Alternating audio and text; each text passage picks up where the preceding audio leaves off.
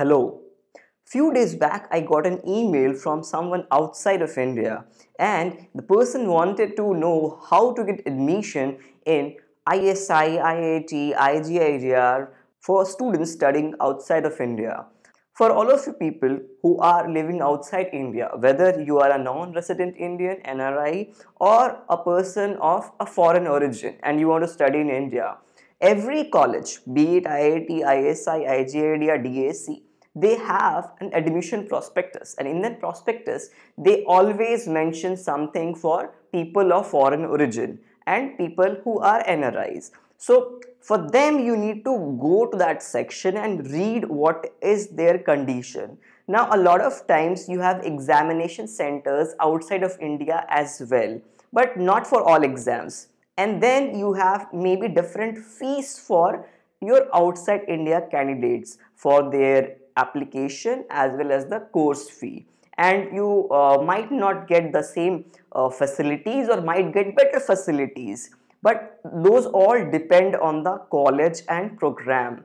And yes, there are few specific programs in ISI which is only meant for people of countries which have some kind of an agreement through their embassy. So ISI has that few programs. Now I do not know the scope of those programs and how to get into those programs, but yes, I will just let you know that there are such programs. So maybe you can have a look at the admission prospectus and look at what are the courses available. Then have a look at the websites and try to find out what kind of possibilities you have as a foreign candidate. Now, I really am not an authority on this, but as I got an email about this query, so I thought maybe I should just put this out in my video, that it really is not a big thing if you are living outside of India. You can get into Indian universities provided you follow their rules and regulations, because what happens is not a lot of people want to study in India who live outside of India. Usually they come in exchange programs. They don't do a full-time course in India.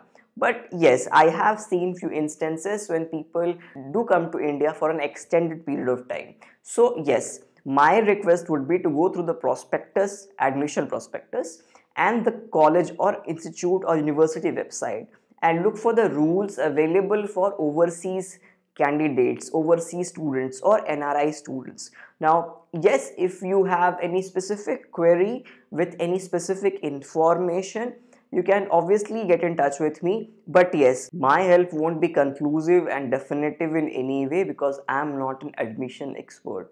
But yes, I could help you with some logical queries about India and Indian universities.